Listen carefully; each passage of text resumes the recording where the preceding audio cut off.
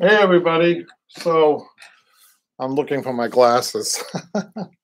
So as I commented, I'm by myself today. So we'll see how this goes. Last week we went an hour and 45 minutes. So we'll see what I can do by myself. It's always good though to have a prop.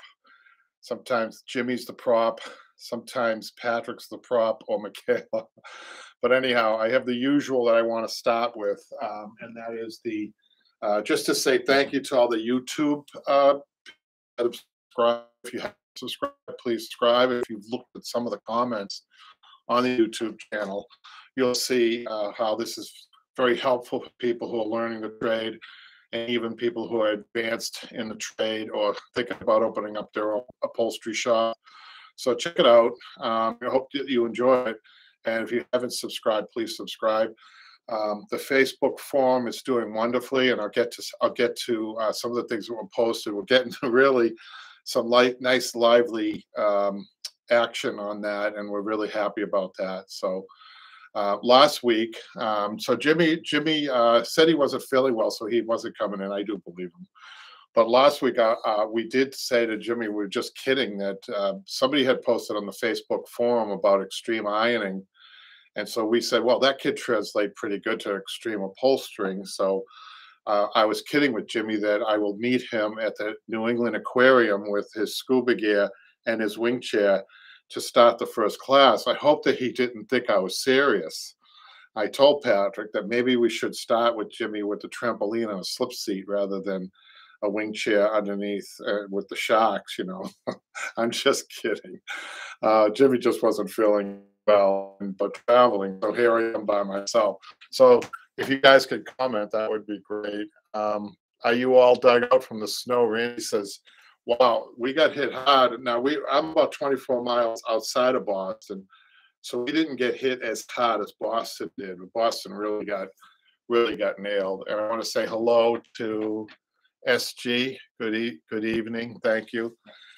So I might be relying on your comments too to fill in where Jimmy and Patrick and Michaela would fill in. So yeah, right to so I think I covered all of what I wanted to talk about. Oh, and the online classes, we're getting a lot of good feedback from the online classes. So if you haven't checked out the online classes, you should. If you want to start small, that's fine. I mean, some people get one class and I think they find out that they like it and become subscribers. So just test the waters. If you've looked at other upholstery channels, I think we are different. I think my teaching experience makes us different, and I think our format makes us different. And I have a wing chair behind me that I'm going to talk about. And you'll probably, if you've seen the online classes, you've seen me by myself describing this. I'm going to miss out and giving you information. It's not done on purpose. It's just that, you know, we get so mechanical in our application or our trades that sometimes we forget what we've learned. And the apprentice, meaning Jimmy or Michelle, she and he remind me of, you know, that you know, I have to translate that information. And the online classes, I think we do translate that information really well. So there's another comment by Dominic. Well, Monday afternoon, I would care to learn more. What would a newbie like me have learned? Well, I think you should definitely enjoy the free YouTube channel. I mean, start with the free stuff. Why not? I would do the same thing. Just test the waters. Get yourself a small side chair. See how you like.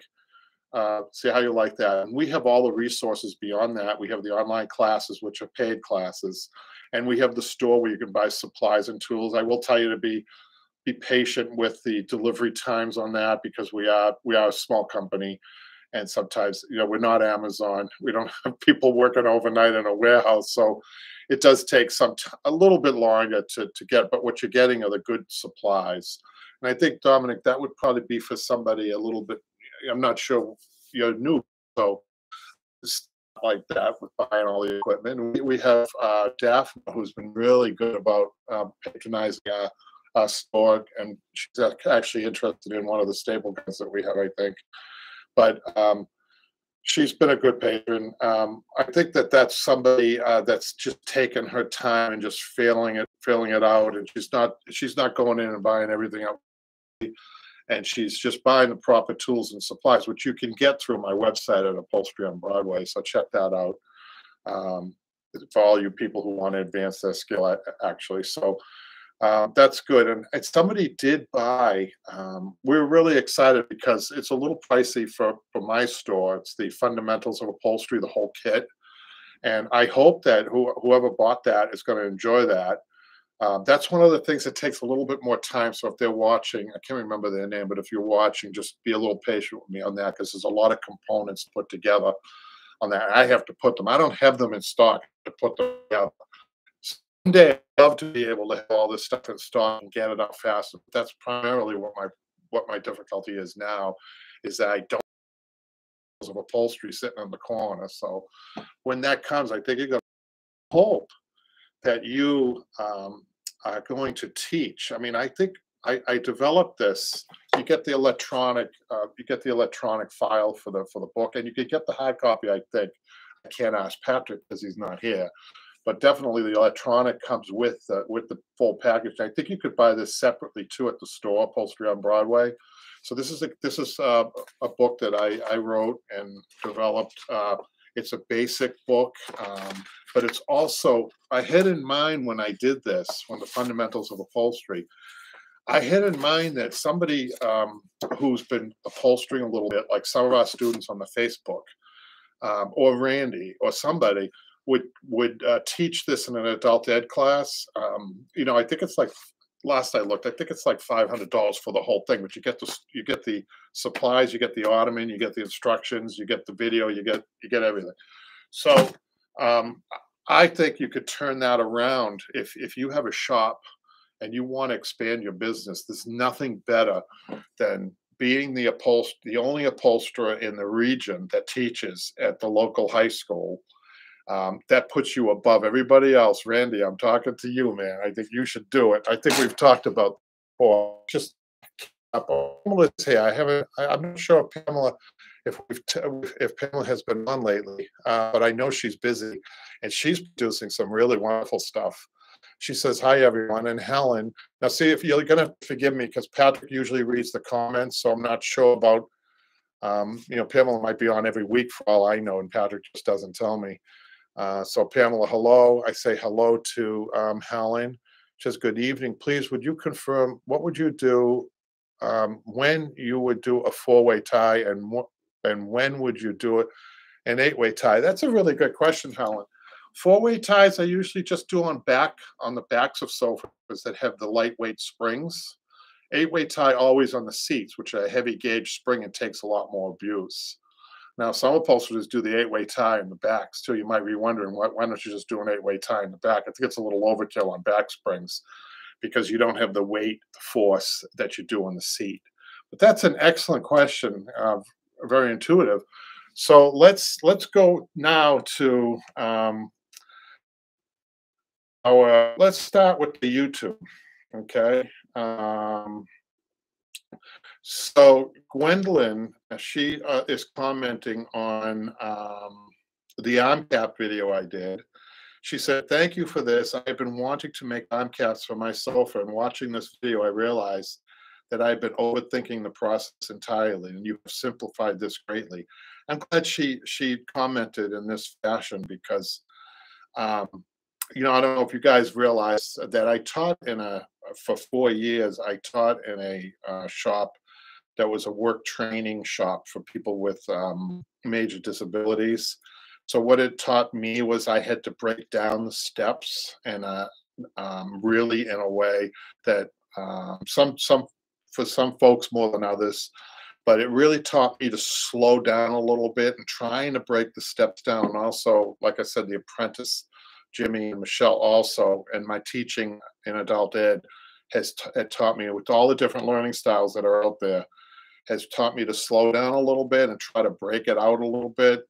I know that some upholsterers watch this and they go, "This guy's redundant," or whatever. I don't know why another upholsterer would watch me anyhow, except to learn. But it's a teaching. I'm trying to appeal. I'm trying to reach abroad. What I know is all the learning styles that are out there.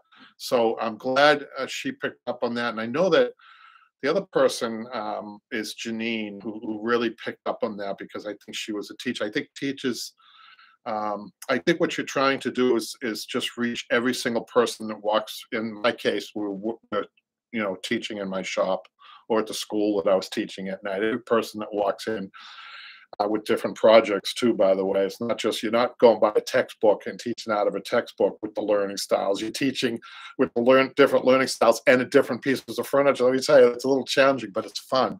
If you guys have anything of being a teacher and you're an upholsterer, I would highly recommend it. It's a lot of fun. It's a lot of energy. I wouldn't fool you. Let's catch up. We have another. I have to be careful with these comments now because you never know. Scarecrow. Just want to say thanks for your videos. I'm a total amateur and I was able to replace the horrible springs and wool in my dining room chairs with jute webbing and foam. Very good. I mean, you could change out springs sometimes. Sometimes a piece warrants it, especially if they're zigzag springs. He didn't say if it was a zigzag spring. But sometimes I always change the zigzag springs. I don't like them. I've never used them. I think they really damage a frame, and I just don't use them. So we're getting Silver Bell says hello to Silver Bell. So I'm doing by myself. Like I said in my comment, last week we went an hour and 45 minutes, which is the most we ever did. I just hope that if you're tuning in just to get information that last week, forgive us, we do get a little off track, but we have the questions in segments, and we hope though that you can find enough if you're just tuning in for upholstery that you're getting, now what's funny is on the online classes, it's really different, and once in a while we kind of break that, and we think we're in a question and answer, Jimmy, and especially Jimmy and I have to kind of like remind them and remind myself, no, wait a minute, people are paying for this. So we need to be a little bit more serious. We don't want people saying, this guy's a goofball. You can't say 100% goofball, right? Deborah says, hello from Idaho. Hello. I knew a very good upholsterer from Idaho. This guy was really good, really good upholsterer. Deborah says it was a fun show last week. Well, thank you, Deborah. We don't know. Jimmy, I think I wore Jimmy out last week because he couldn't come. He wasn't feeling well today. We hope that he feels better. Something wrong with your sound. Uh-oh, this is one of the things that, can you hear me? Can you guys hear me? I'll wait for somebody to comment. Maybe not, because, uh-oh.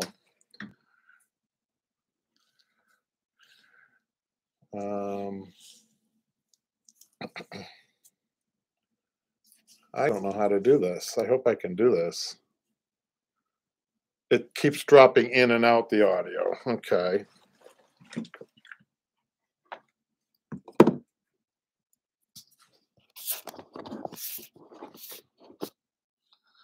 It could be it could be just the storm. If you tell me, how often do you hear me and how often do you not hear me? Is it just intermittent? Is it like every second? Okay. All right, good. Maybe what I just did, I just tightened up a couple of things in the back. So just bear with me. Hopefully I'll have some visuals for you guys. Yes, can hear you, Randy says. Yes, but I think your connection is lagging. Yeah. So it could be the storm. We got really pelted. Boston 20th coastline of Massachusetts really got hammered along Marshfield. I don't know if you guys are familiar with Massachusetts, but we have a North Shore, we have a South Shore, and we have Boston in the middle pretty much. The North Shore got really hit hard. Boston got hit hard, and the South Shore got hit hard. Intermittent. Well, I don't know if I can fix it. I think it's a system thing, like SG says. So we'll just go with it. Sorry about that. Hope you guys can read lips. A robot voice. Okay. Well, at least you can hear me. So let's go to the next one, which is fixing a pop button for free. So we have this video on. We did 2 videos with the pop button. One with the proper tools like the German needle. I think Randy calls it something else. It looks like a syringe. It's a professional. And we also did one with using home tools, because we understand that a lot of people who tune into YouTube don't have the right tools, and they don't want to buy the kit if they just have one pop button. Deborah's here. I can't hear anything, but it sounds like you are chopping wood. Sorry about that. And Jane is from the UK. She says, "Hi, Jane. Hi, everyone from the UK. Thanks a lot." I'm sorry about the sound. So if you're just coming in, I'm by myself today, and I am not the savvy tech guy that my son is. My son is the genius behind all of this, behind the online classes and the YouTube and these questions and answers. So he's not here. He's not available. So we're a little bit of trouble. I'm just going to go with it, though, and hope that you guys get something out of it. I'm sorry. I mean, you can always comment, and I could try to answer on the comment. I guess that's what I can do if you just can't hear me. I know I'm pretty sure it's a system. It's a system thing, not the computer. It's something. See, Randy, you know that I don't know what I'm talking about when it comes to this. I do know what I'm talking about with the upholstery. So, but I need to know if we can't hear, if you can't hear me, I think moving forward, I don't know if it's worth showing you the wing chair, but we'll see. Let's keep going with the YouTube. So the next one is how to upholster the outside back of a tufted chair. That they said that's very helpful. Thank you so much. So kind of you to share your upholstery hack. That's good. And then Eli says, can something else be used than cotton? You know, batting is a big mystery and a big thing in upholstery, and people just aren't sure. You know, it's like giving somebody all these ingredients to make a cake that never made a cake before. It's like that in upholstery, right? I think it's easy to break down batting into two categories. One would be soft batting, one would be hard batting. So Randy, what do you think? Are you getting what I'm saying now about batting? Tell me because we're having a little trouble, system trouble. Can you tell me how much you're hearing from what I'm saying about batting? I'm about to explain the two different soft batting and hard batting. Are you understanding what I'm saying, or hearing? How much are you hearing? You could let me know. And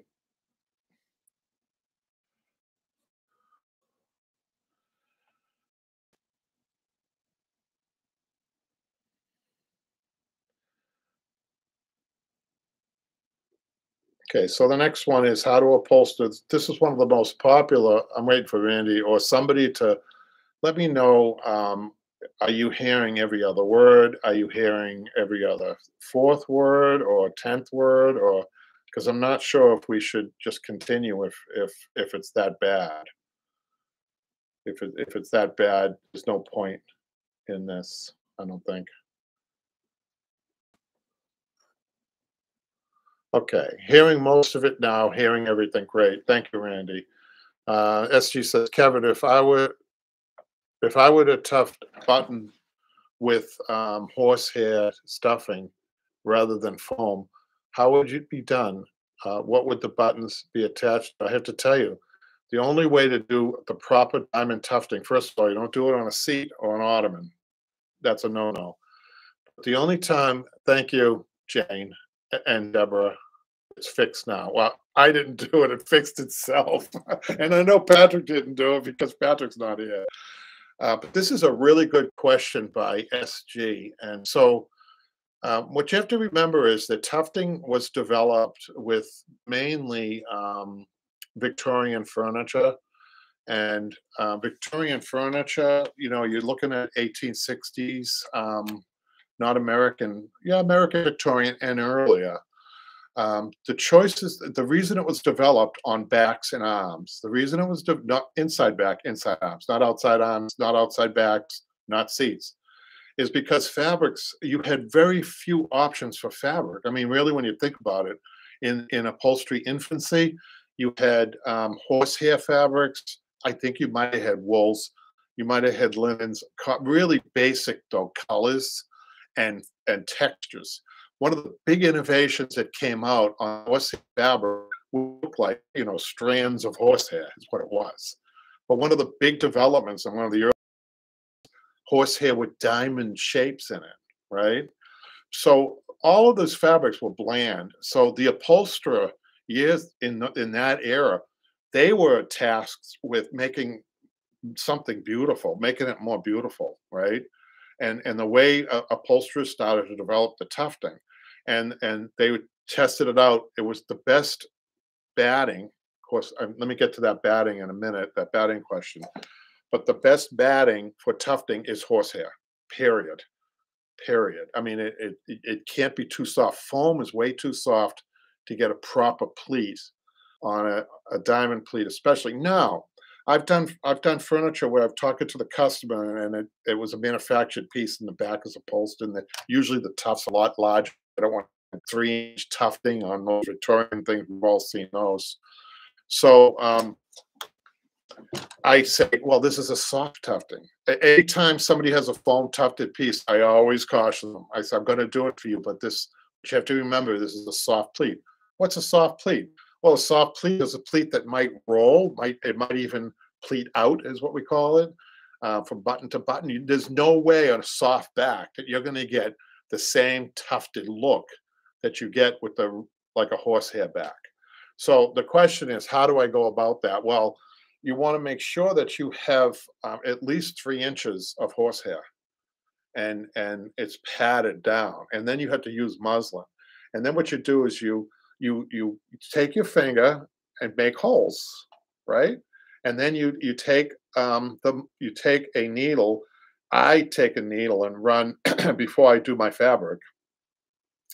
I'll run a twine through the muslin to get that hole just the way I want it. And it really should be, the button should be really tucked in. That's what gives you the definition. And see how the art comes in, you guys. This is real. I don't usually get into this with all the distractions I have, but I get excited because when you do a diamond tufting, it's called a diamond tufting. It really is pretty. You have to get it to recess though, and it has to be somewhat firm. It has to be somewhat firm. Remember that.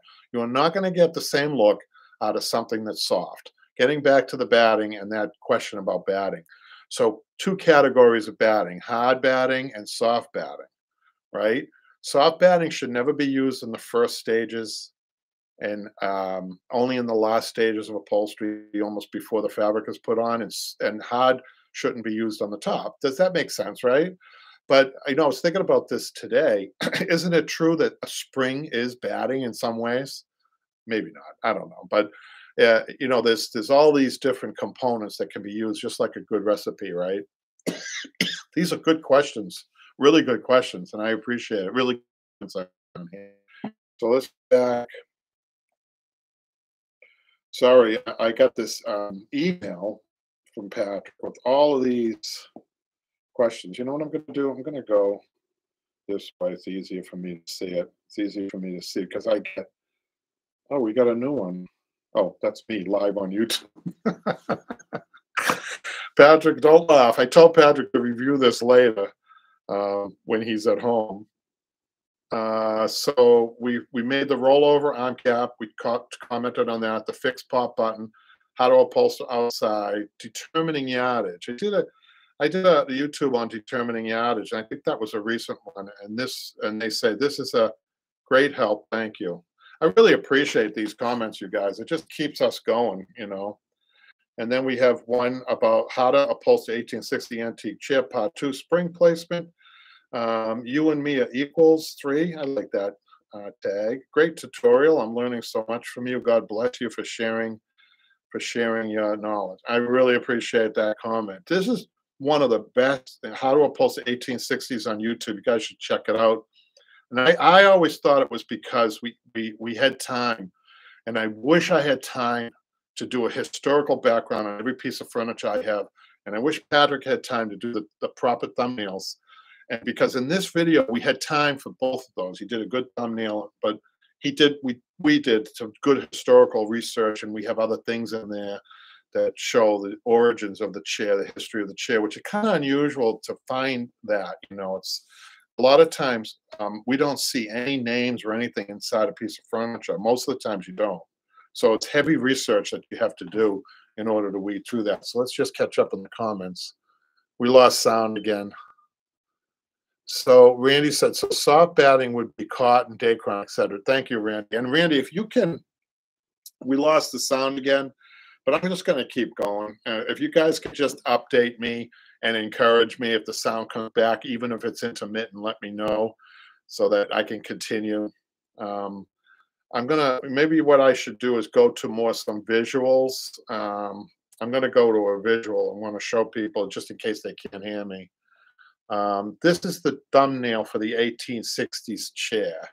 So I'm going to try to get more visual for you guys. So that, you see what Patrick did? That's from Kansas City. He's got the whole building. I don't know how he does this, you guys. So this says, following along on your wonderful videos on this chair. Thank you very much. You guys are just going to have to tolerate the intermittent, I guess, at this point. You're back. Great. Thank you, Deborah. Keep that encouragement. I'm going to try to do more visuals. Following along on your wonderful videos on this chair. But help, the second video, could someone send me a link to it? So I am not sure.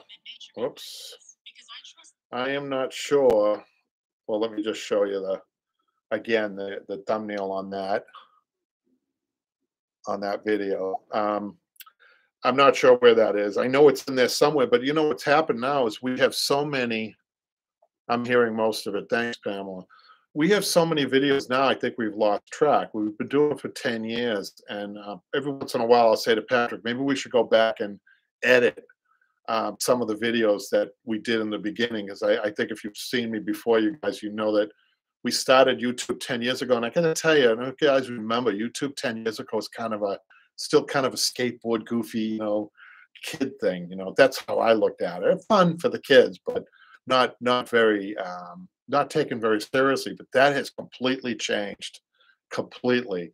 I think people go to YouTube for a lot, including me now. I tried to fix a dishwasher at home looking at YouTube. Was somewhat successful. I think beyond me now. I have to call a technician. Helen says, hello again. If you need to use a wool barrier cloth, would you use Dacron too? Is Helen, are you the one that's been asking about this is important, Helen. You the one that's been asking about the tufting. Where are you? Well, how come I can't see Helen's other comment? Is that weird? I can't. Let me just scroll up, maybe. I'm doing the best I can, you guys, with this. I can't see her other comment. Where is she? Helen, would you confirm you do four-way tie? No, she's asking about a four-way tie. I wanted to make sure. Helen, hello. She says, yes. Hello again. Would you use a wool barrier cloth? You never use Dacron over horsehair, even if it's covered in muslin. You have to use cotton. And cotton is kind of tricky to use when you're tufting. So what I would recommend is that you use only a half a layer of cotton, not a full layer. So, and try not to use a fabric that has a real rough backing or a really heavy fabric, because what you're going to find is the cotton kind of sticks to the back. So it gets a little tough to do that. The reason you don't want to use Dacron is because I learned this the hard way. Dacron, the horsehair comes through eventually, and it doesn't look pretty. It looks like you've got an adolescent piece of furniture. Sorry, but it doesn't look good at all. It really doesn't. So cotton, cotton is, believe it or not, if you hold cotton to a light, it's non-porous. If you hold Dacron up to the light, it's porous. So that's the easy answer. Helen is new. Yeah, she is. And thank you, Helen. Thank you, Randy. If you can, Randy, actually, you guys, I'm going to ask Randy to be kind of like Patrick. If he can be answering as much as possible for me, because Randy is out in Wisconsin. He is a good upholsterer. I've seen some of his work. He's really been good for us as kind of like a go-to person. And I'm going to use him now. So if you guys, I'll ask Randy, feel free to answer some of these questions on the comments. Okay, it's good. He's nice enough to do that. He's like he's got nothing better to do. Oh, I'll pretend. I won't treat you like Jimmy. So I think somebody got. Jimmy is a good sport. We have an agreement. I think Jimmy gets his digs in though. He's not a shrinking violet. But I think Jimmy and I really have a good back and forth. And I know sometimes it goes a little overboard. That's why Patrick is good to be here, kind of as the moderator, if you know what I mean. But he's a good sport, and he has. I was just telling Patrick. I hope Jimmy's listening. I'm not sure if he is because he isn't feeling well.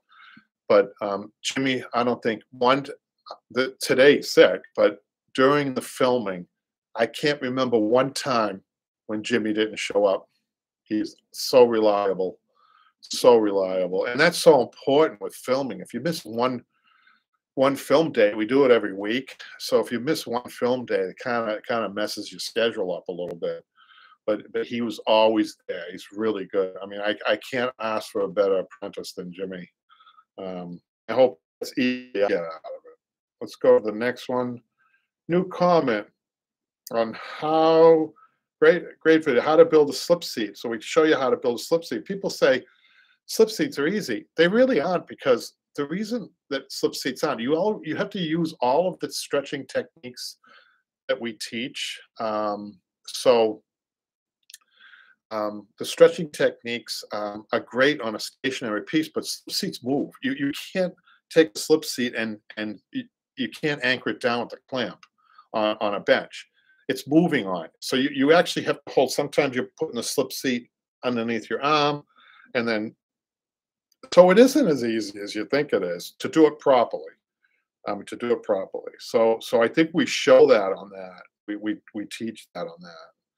And then we have another comment. This is great. I love this. I love helping people earn money and make money and supplement income. We hear from people. And one of the reasons we got serious on the YouTube, and then this morphed into the online classes and this question and answer, is we got a comment, I think it was about 7 or 8 years ago, thank God it was when we first started, because we didn't continue on the route that we were on. And we heard from somebody out near you, Randy, out in the Midwest area, and she was a single mother of 2 children. And she told me that she was supplementing her income based on the videos, and she was learning and making projects and getting paid for the projects and supplementing her income to support her family. And I said to Patrick, I said, you know what? We need to get more serious. We can't be goofing around. I mean, we had videos where we had cushions piled up high, and I pull a string and all the cushions fall on me, and we had to stop doing that outrageous stuff. We'll save it sometime for the questions and answers. Not that dramatic. But I realized, people are dependent on us. We really did and we really have so much content now. I think people can use this as a go-to. I hope that they use this as a go-to upholstery channel. I really do. I really take part in these comments. So he's saying, could you show pictures of the pieces you're describing? Also, does the love seat have a separate cushion? Yeah. Sometimes, the prep work, we do some prep work. I mean, this isn't scripted, which you guys try this. It's not as easy as it might look, but, we do the best we can with what we have. And sometimes we just have to go, Patrick needs a video. Okay, like 5 minutes. I have to think about what he needs and do it. Sometimes we don't always have the props. That's for sure, like today. So we got another one, and the Monday afternoon entertainment. Thanks, Randy. And Randy's going to ask Helen. Check out the comments, Helen, because Randy's going to help you with that other question. So now we have a comment, new comment on how to upholster a dining room chair, part 4. And this is from Danilo. Just informative. I like your accent too. It's funny about the Boston accent. You wouldn't believe this, you guys, right? It's really something that people like now. But 25 years ago, I was teaching in an adult education class. I won't say the community, but let's say it's outside of Boston. right outside of Boston, and it begins with the B, and the second letter is R, and the third and fourth are Ookline. Brookline. But it was a great, one of the best adult ed programs at that time. It was one of the first to start recognizing, hey, wait a minute, adults, really like to still learn when they're adults, and we can offer a quality program. And the upholstery, and this isn't no ego involved here, but the upholstery program became the anchor program. And what that means is that there were so many people taking the upholstery program that there was an overflow, and the overflow people would take another program and just another class, and it would just help the overall program. And I was teaching 3 nights a week there. So there was one class, and you're not going to believe it. It was how to reduce your Boston accent. The Boston accent was not something you wanted in a board meeting somewhere else in the country. You get a job in California, the last thing they want to hear is a Boston accent at that time. But now I think because of that, it's acceptable. Thank goodness, because people would say, "Hey, can you do anything about that accent?" No, that takes a long time to acquire that.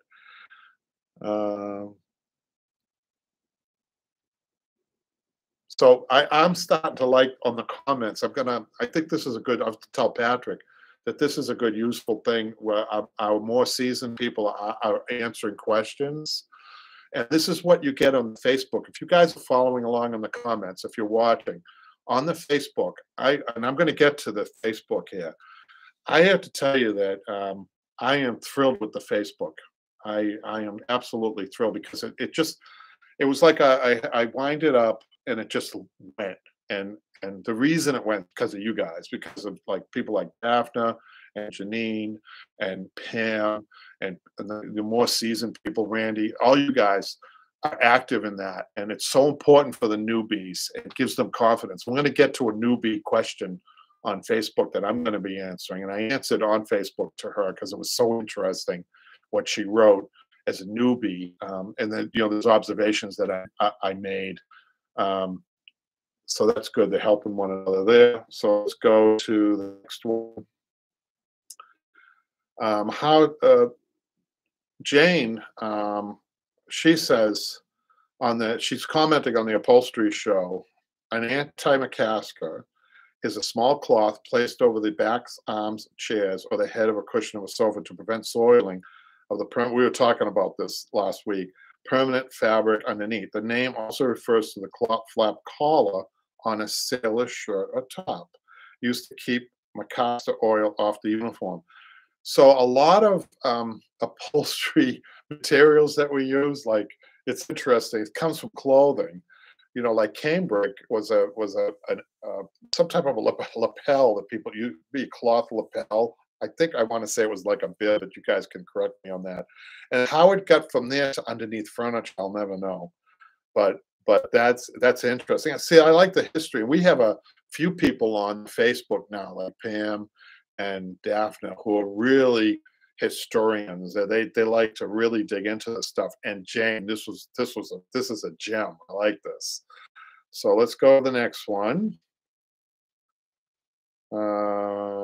New comment on fixing grandma. So this was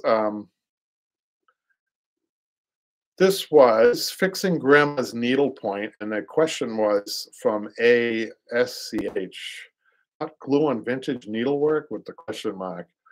You know what? I really don't remember doing this, but I'm going to show you the thumbnail. Well, not going to see the video. That would be boring. But I will show you the thumbnail. That Patrick is so creative. Look at that thumbnail that Patrick has with me holding grandma. It wasn't my grandmother's. It's somebody's grandmother's needlepoint, right?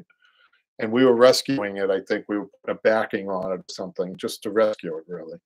And I'll use anything I can to rescue a piece of needlepoint. So you might be wondering why I didn't use Elmer's glue. I'm not sure why I didn't use Elmer's glue, but Elmer's glue is something that we used to use a lot of in my shop that I was working in 40 years ago.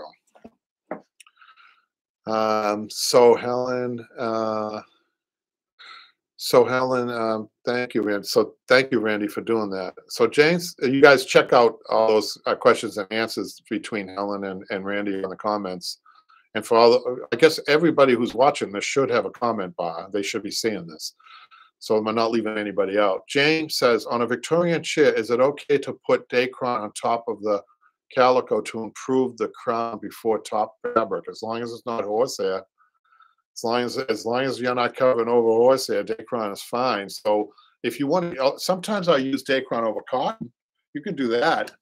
And the thing about Dacron is that Dacron is really cool because as a synthetic, and you could do that on a Victorian chair. And Randy says cotton over Dacron. Yeah, I think it's easier to get a crown with cotton, as long as Randy, right? As long as the cotton, you cotton. Oh, if it's horsehair, you have to have cotton right over the horsehair to prevent anything from coming out. I think maybe if you've cotton somewhere, I guess it would be okay. That would be okay. So let's go to the next one. YouTube, the French settee. Oh, this should be interesting. This is Janine. Hello, Janine. Janine is from overseas, so she watches this later. She's been she's been great. She's really been great, and she says she's on the French settee. You guys have to check out the French settee. There's so much information in there. I think you guys will really like it. Even you guys who maybe been a little bit further along in their upholstering. This is what we're hearing, some really good things about this. This is phase 2, as Patrick calls it. It's lesson 7 through 10, burlap and edge roll, and more. And Janine says, very exciting. Going to watch next step right now. And I thank you, Janine, for being. I think she's one of. Here's the YouTube, you guys. If you haven't seen it, that's Patrick's work, his graphics. I hope that you can see some of this. See, Jimmy?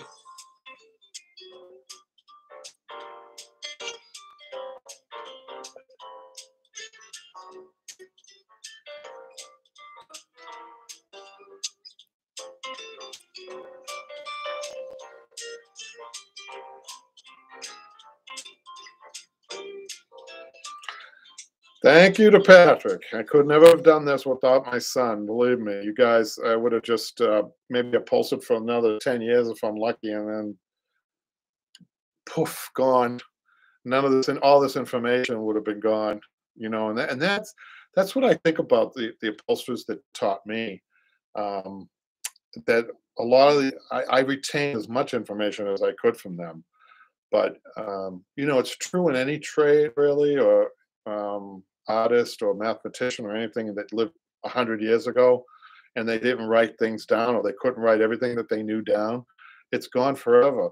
I think this is one of the wonderful things about YouTube. I can't believe how YouTube has morphed into this wonderful, like, time capsule type thing, and it just we can retain information, and people can use it for forever, and hopefully. And so that's exciting. That's why we continue. Those things really keep us going, really do. And then I think that we went through all the YouTube. Let's go now back to Patrick has sent me the Facebook. I'm kind of excited about the Facebook. So Randy is still doing a good job answering people for me, and I appreciate it in the comments. You guys are getting a double show really, with Randy answering comments, or anybody else that wants to, who's more seasoned, and you're talking to newbies. This is kind of like what you would get on the Facebook forum, and I'm always surprised that people who watch me on YouTube don't know about the online classes and don't know about the Broadway Upholstery School forum on Facebook. And then you hear people who are just doing the Facebook, and they don't hear about the other two. And I don't think anybody's just gone to the online classes and not heard about the other thing, because that's a process, I think. But use all three. I mean, and if you're just starting out, like I said, you don't want to spend a lot of money. You don't have to. Upholstery is great that way. You only need a heated garage or a place to work, and home tools will get you started in this business. The tools. Watch this, you guys. Look at the tools that I have listed here. I purposely started out this basic with just tools that you have at home. Anybody can have this at home. And even if you just want to get the digital on this online at Upholstery on Broadway, get the digital and you have everything else. Get an ottoman. You don't even have to buy the ottoman. I mean, I think if you're just reupholstering an ottoman, you can skip all these steps and go right to the upholstered part. And I show you great detail how to put the fabric on. So use this as a tool. That's what it was designed for. You know, another upholsterer would say, "Oh, he's just, he only used 5 springs on an ottoman, and we should have used 9, or he should have used an ottoman." I use 5 because it's one of the easiest arrays. The spring arrangement is the easiest for an 8-way tie. So a lot of what I do in the beginning, just if you are seasoned, if you've been upholstering a long time, just and you like the channel, just bear with me because you will get other information on the online classes that are a little bit more advanced. And I'm going to show you something that's a little bit more advanced if I have time behind me. I just want to catch up. Randy, I just stripped the knee like chair. Randy, keep going, man. You're really helping me. I appreciate it. I'm going to go to that on the cuff, on the fly. I thought, hey, Randy is from Wisconsin. He has a shop in Wisconsin, by the way. I'm going to plug Randy a little bit because he's helping out so much. Check out Randy if you're in the area. Randy, I forgot you. I give you permission to use the name of your shop. Let me think. Esquire, is that it? You can put your. I'll give you permission to put your name, your company's name, and also where you are, your location, whatever you want. If you want, you can do that. I give you permission. I know that you wouldn't do that normally, but because you're helping out today, that's your reward. Hopefully, you'll get some business from this. Let's just go to the primary. Let's go to Patrick. Where are you, Patrick? Where did you go? Oh, you know what? Let's go right to here. Let's go up. This is from Pam, and Pam is listening, I think. Pam, I got your chairs up there. Finishing updating these chairs last week. Let's just show you these. Beautiful, beautiful job. Pam has really advanced her skill, even in the little time that I've known her. She's really, really good, I can tell. And some of these little side chairs, they look easy, but they're not. Esquire Upholstery, and I almost said, Randy, it looked like Cuddly, Wisconsin. I know that's not it. Cuddly, Wisconsin. This should be a Cuddly, Wisconsin. As a matter of fact, there should be a Cuddly, Massachusetts. I think I would live in it. I need a little cuddling sometimes. I know you do too, Randy, right? Patrick, at this point, if he was sitting here, would say, "Get back to the Facebook," or he would say, "Is that a toe?" Just to get back, That's what happens when you get old. And Daphne, I don't know if Daphne's on here. Are you on there, Daphne? I can't see. But anyhow, she's got a really good, she's always good at these comments, and she's a good writer and a good historian. She really is. She's got the full package. Daphne says, "I've been having a lot of difficulty using my Maestro #7 hand stapler on wing chairs. The staples distort when the wood is hard, and they don't do well with ply grip. I really have to push." By the way, I use that hand stapler. Sometimes Jimmy likes using it. I think on one of the classes he was using that exclusively. So sometimes I use that myself, but I'll switch back and forth. It's good to have both of them. But the hand staple is really good for beginners who have small projects and who want to just get going on the kind of like they don't want to spend a lot of money. They don't have to listen to a compressor. And Jimmy is still good. Randy, I called you Jimmy, Randy. Randy's the new Jimmy. And so she goes on, Daphne goes on. I really have to push hard, and that's tricky on top of the metal, and they often bend or distort. It's a time for me to admit that I need an air stapler and compressor. Now, just to give you background on Daphne, she's a newbie, but she's been like, I think she's done like 6 or 7 or 8 different pieces, and I think she just completed a wing chair, which is just remarkable. She is a really quick study. I think she's got some crossover skills. I know she does. I think she mentioned it, but I can't remember. I was thinking of getting the BEA #7 air tacker, but I have no clue what compressor to get. You're going to get a lot. She's got 9 comments since I commented the first time out of California. She's going to get a lot of comments on this. Now, this is on Facebook. So she's going to get a lot of comments on this because there's a lot of different air compressors out there. I would stay away from the loud ones. They're no good. They're too loud, and no matter where you put it, you can hear it. The California, what I like about the California is that it's a low. It doesn't make that much noise. Some of them are really quiet, but stay away from the box store compressors usually. Well, I think though, if I'm not mistaken, Home Depot started carrying the California compressors because of this. P.S. I won't be logging in on the live question and answer money, but I'll watch to see what Kevin recommends. So she's not on. So she answered that question. I answered that question. So now let's go to Facebook forum 2. This is from Sarah. Now Sarah has a long comment. You guys have to bear with me here. This looks. I haven't seen this yet. So Lucas, hey, hi everyone. So we got Lucas. Now you remind us, Lucas, where you're from. I remember. I think you're from Belgium. So we have people from Belgium, from England, from Australia later, not right now. Been busy with restoration projects. Lucas started Belgium, yes. Lucas started you guys with us. I think he was a newbie, and he's produced some unbelievable work. And you guys have to check out old Facebook postings. I think if you want, just go to Lucas's page and see some of he's tackled some really hard mid-century furniture. By the way, look at that. I have 2 of these in the shop. That cobalt blue mid-century furniture. It needs to be upholstered. Unfortunately, I wouldn't have touched that fabric if it wasn't all cut up and everything and worn. I think there were 2 chairs in a house near me in Massachusetts, and the woman bought the house, and the people, she asked, "Are you going to do anything with those chairs?" The chairs came with the house, and isn't that interesting? So the chairs are going to be upholstered and used in the house that she bought. And Lucas is a nice guy. He says he misses the kind words and he missed you guys a ton. Just to let you know, if you're just following, we usually have more help in the studio. Jimmy's usually here. I can bounce off of.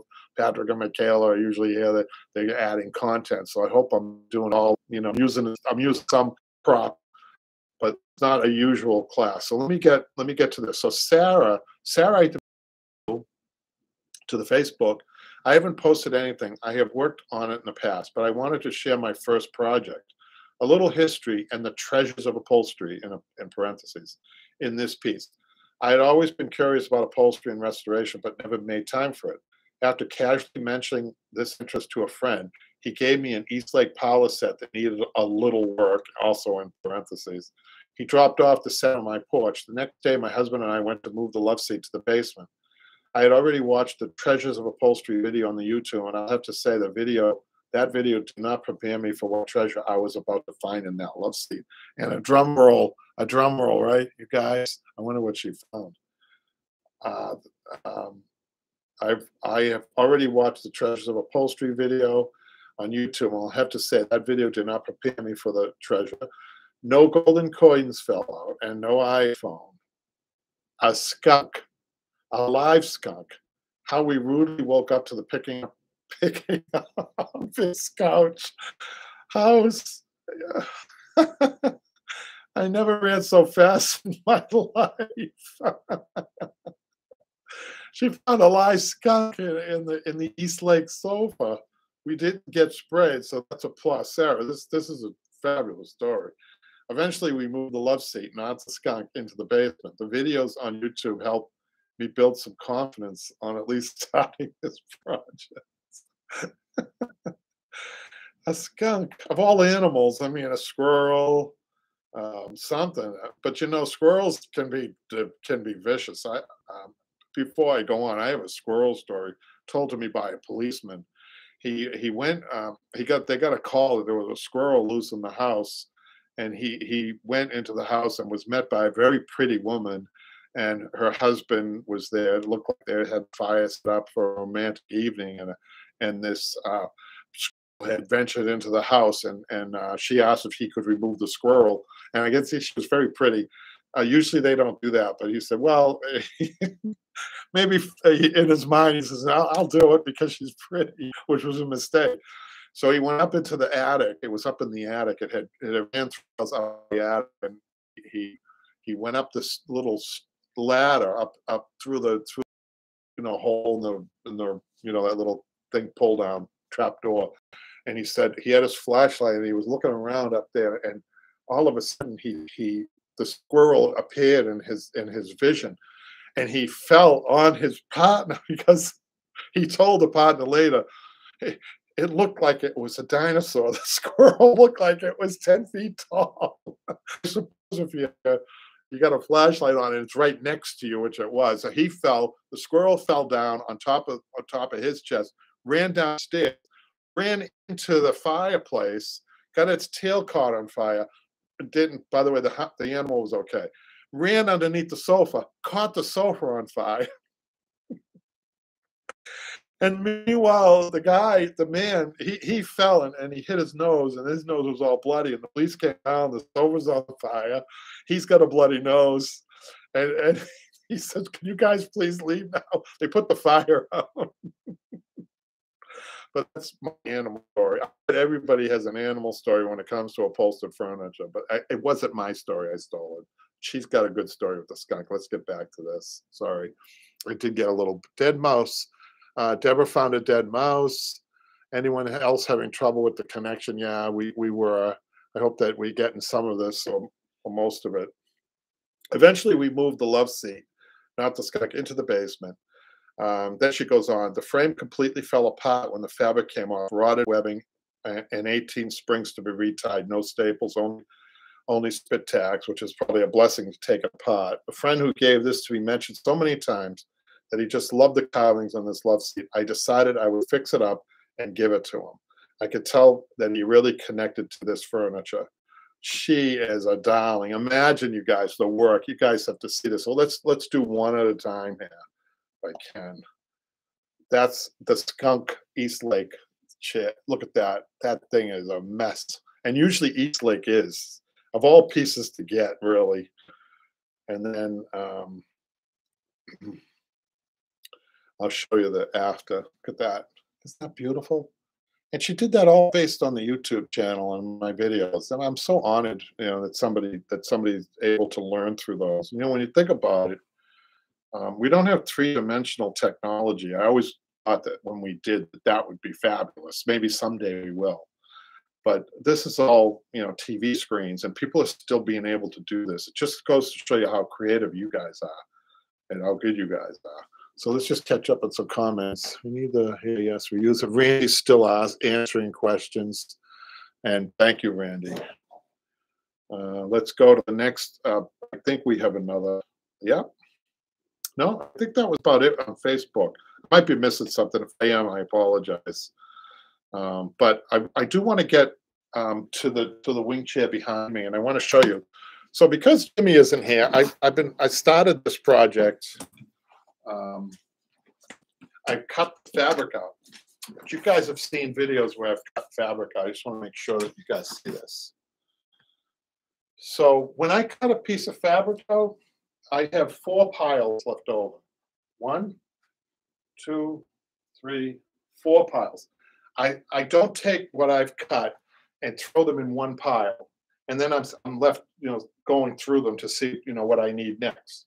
So what I do is I break it up. I put, by the way, this has been stripped down to a point where it's ready to be reupholstered. And I take each cover off separately and then upholster it. There's a method to that. That's the reason why I do that. But I want to talk about the fabric. So the fabric's been cut and I've sewn a lot, and I'll show you that in a minute. But first, I take all my insides and I put it back, all my insides, the inside arms, the inside wing, the inside back, the seat, and the deck, and I cut it, and it's all sewn, and I put it on the chair. I have my cushion cut oversized, the top and the bottom. I have my boxing cut to size, and I have my welting already sewn, and I put that. I don't have the cushion for this. This is the cushion for it's just a cushion, which reminds me that all that fabric that's on there is for the cushion. and that's lost. I don't worry about that. And then I have my outsides over here on this piece. So you have to make sure that your shop is clean enough to do this, and people aren't coming in on you and moving things. This is a big problem. You want to make sure that when you have your piles, you need to separate them, and you need to be aware where they are at all times. And then, very important, I have the extra fabric, and a lot of times my extra fabric, right, Randy? My extra fabric is a long piece of fabric which I've used to cut my welt up. People say, "Why don't you do a bias cut on the fabric?" Here's the little secret: most upholstery fabrics, Randy, and you guys can test this out.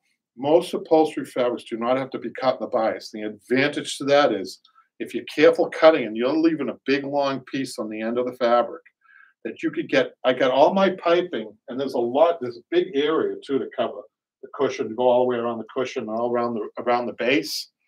If you have enough of a piece like this left over, you can do your welting without any seams. That's really important. So now, do you have to cut some fabrics on the bias? Yes, but I would say it's a very low percentage of upholstery fabric. Yeah, here's the reason why people are so hung up on bias cuts, because we had a huge gap in the learning in upholstery with people going into the business, and a lot of information got lost.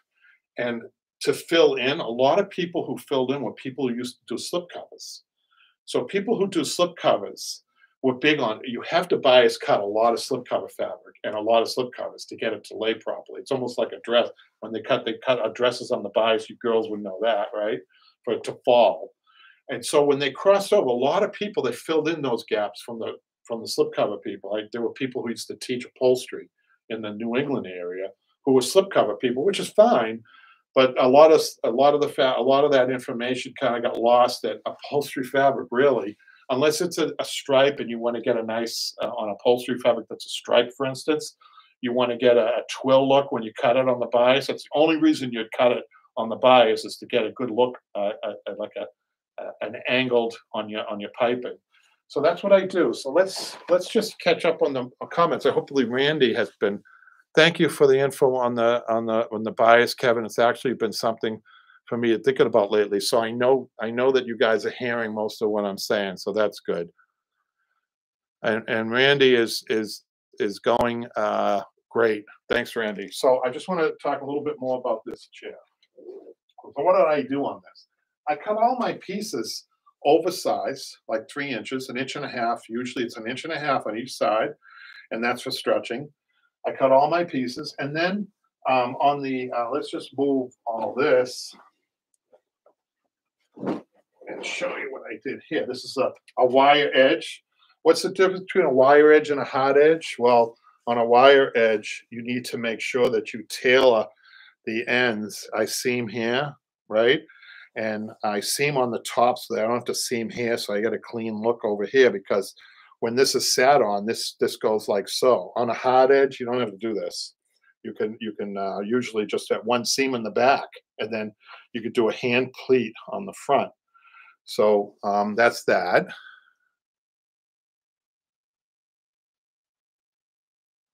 Okay, and then I cut, and then I put my deck on. Okay, so that's that, and then now here, people have been asking about wing chairs and about a wing chair online class. So the thing about the wing chairs, usually what I was thinking about this, sometimes the stretching that I show on a basic piece, like that ottoman or slip seat, that's a really basic stretching techniques. On wing chairs, you're breaking some rules with the stretching that I show, and this is interesting. Now I want to show you on the wing. This is one of the things that people really don't think about. You might not be able to see it, but there's a little flare down like this. It's cut that way so that it wraps around the arm. Let me see if I can show you. I'm not sure if you guys are going to be able to see this. Put this up here, and you can see it wraps around. it wraps around. And the first two tacks that you put on that, if you pull them, you can pull them tight, is at the welting. That goes against some rules. And people think because it's a fitted, fitted meaning that it has piping, it's already been cut and all that, it's easy. It's not. It's a little bit more difficult because it's a little different than what you're used to. If you're just doing a non-pattern or cut pattern piece, you could follow the kind of the same rules of stretching, the basic rules. But when you're doing this, it doesn't have the same rules. So the first two tacks you put in, you can pin tack up at the top, but the first two really solid tacks you put in are pulled at the bottom really tight. And then you pull it up to the top, not too tight, it's just a pin tacking. And then you pin tack the front, you feed it through the back, pin tack the back, and then make that back cut. So that's that. And now on the inside arm, so we have a little paneled arm. Let's get that out.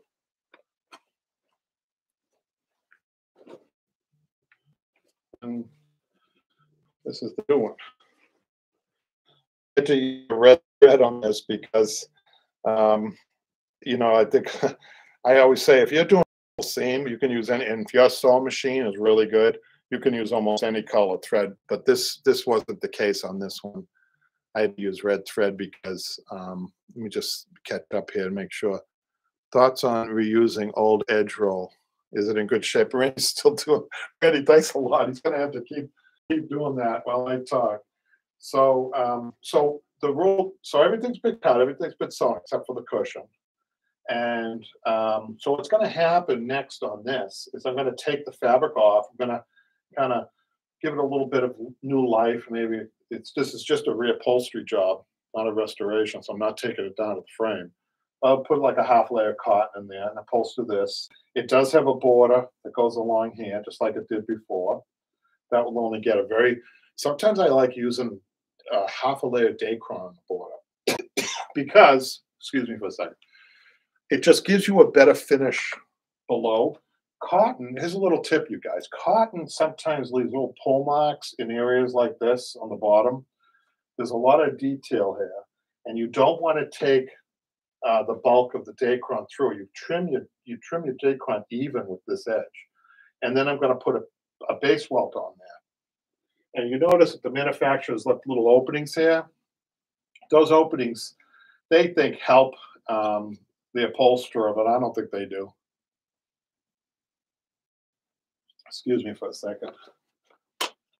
Now, on Jimmy's class, he did an Ottoman class. If you guys have got the online class and you bought his class, you'll see what happens around here. Tip of the day, you guys. You're going to put another, you could get a scrap welt. I keep scrap welt in the shop, single welt. And you're going to put it right along here like this. Let's say this is the scrap. Just in this area. And you're going to put it on like so. You're going to leave a little, if you want to be precise, some guys like to have measurements, 5/16, okay? That's the size of the welt. I think 5/32. What is it, 5/16? Let's just say a 1/4 inch, okay? About a 1/4 inch open like that. You'd staple your flange down, and then your piping. When you put your piping on this way, you cut the flange out, and it kind of nestles in there really nice. And if you really want to see the detail on that, it's too hard to show you here. Jimmy's class, when he does the ottoman, it made all the difference in the world on that ottoman because that was a manufactured ottoman. And we had a couple of challenges with that. And you will on manufactured furniture because, you know, a lot of manufacturers aren't thinking about upholsterers when they put something together. So you have to come up with little solutions like that in order to make something look good. Okay, so the inside back on this one that's the only thing, right, that doesn't have any welting, and that's just put on normally, and that your regular stretching exercises work on the insides. So the outsides on this, just to show you, let me just catch up on my comments. Randy, thank you for that. Randy, I might use you. I might use you from now on that if you don't mind. So I'm going to put these. I don't want to lose myself with. I want to make sure I keep all my insides together, and then I'm going to go to my outsides. This is the cushion. We're not going to do the cushion. We're just going to go to the outsides. Where's my outsides? What do I do here? These are my outsides. See what I did, you guys? We'll take this. Get rid of this from now on. And my cushion over here with all my pieces. I want you to show that. That's my cushion pieces right there. We did the insides, which I have on the floor over here, right? That extra piece over there, I usually keep separate. And I always have to remind myself which is which. This just helps me. And then I got my outsides in my hand, okay? And now I'm gonna turn this around, turn this sideways. Okay, and I'm gonna show you that I've got my, you might be wondering, this is my outside back. That's pretty straightforward. Let's just do that first. Outside back, right? And then I have my piping. I've already determined how I want to do my back by piping. I don't usually do this, but on this one here I did. I like to change it up sometimes. Randy knows what I'm talking about, but I have the piping goes all the way to the wing. It goes all the way across the back, like so, look, all the way down the other wing and stapled underneath here. And then I have two pieces, and look what I do. Look at the little technique that I use so that things don't get lost. I keep them on one string of piping. See that break right there? That's going to go down here, outside the outside back like this, and there's my other outside back. Well, see that? That's a little helpful tip. When you guys get busy and Mrs. Smith's looking for her furniture, and Mr. whatever his name is, he's looking for his furniture. These little tips just give you a little bit more speed. That's what you're looking for sometimes. That's when you get good, right? And then I have my outside down look. I got it marked on the top and on the back of the fabric. And I hop on that. You watch those videos with Jimmy. Boy, am I drilling that into his head. And sometimes he forgets. I come over and he's got the outside arm written on a corner, or he's got it written on the bottom. And then I have to review it with him. And this is what helps you. If you got, check out the online classes if you haven't. Buy one and see what we're doing. We're really trying to develop good habits. And, you know, it might look simple, but you'd be surprised at how this can, you know, you can mistranslate. This could be translated wrong. Even sometimes I can make a mistake, or this wears out. This chalk that we use also, that's another point, is a special chalk. It's more of a powdered chalk, and it doesn't go through and it doesn't stain the fabric. But I don't put it on the front side of the fabric. Some people do. I don't get in that habit. I always do the back side. Anyhow, so that's the outside arm, and that's the outside wing. I made the decision, the executive decision, to separate the outside wing. You can make the decision to make this all one piece, but you know you're going to use a lot of fabric to do that. It's a lot of wasted fabric. And if you have a straight piece along here like so, sometimes you have to do it in one because you don't have this wood here. And then you guys have to decide. You can look at the old, Daphne's does a good thing. She takes all her patterns off and just as a reference, which is a good idea. But if you don't have that, if you just have a frame and you're wondering, if you don't have this wood down here, you have to do this all in one piece. And that's a little harder to do than separating it out. And you're going to waste a little fabric. So make sure you get enough fabric. So I think that's it, man. I've run out of things to say today. I've run out of props. And I want to thank Randy. I'm just going to check my comments before I sign off. Size, it's just the perfect size, so I'd love to reuse it. And Randy, thank you so much, Randy, for continuing to answer these questions. I'm going to be signing off in a minute. I just want to make sure that you get everybody answered here. I just want to read, if you guys somehow aren't getting the comments, Randy's been doing a really good job at answering things, and I agree with most of what Randy says. Allison was asking Randy, just noticing that you suggested 1-inch foam for the East Lake. I typically use 2-inch. So you have, you know, the thing I like about my trade is that upholsterers are different in their ingredients, just like chefs are, just like a fine chef is. So the thing is, you want to make sure that it ends up looking good, right? And looking, I think scale proportions are really important in upholstery. So as long as it ends up and you don't have anything like horsehair coming through and you've used the proper most of the proper materials, I think it's fine. Lucas says, thanks again, Kevin, for everything. Super good to see you again. Good luck for the rest of the week. Thank you. And you too, Lucas. I hope things are going well in Belgium. Randy says, I build my seats, rubberized horsehair cotton and center 1-inch foam and maybe 1 or 2 layers of cotton. That's good. And the horsehair is in the trash, but I may dig it out. What's the worst that could happen? A skunk, I suppose. So just to let you know, Allison, horsehair cost me for 15 pounds of horsehair costs. Oh man, hold on a second. I think I charge $500 to $600 for that brand new horsehair. So Allison says, thanks, Randy, and I'm going to sign off. And I really thank you guys for being patient with me today. This was a big test for me to do everything myself, and I hope to see you next time. Thanks a lot. Bye bye.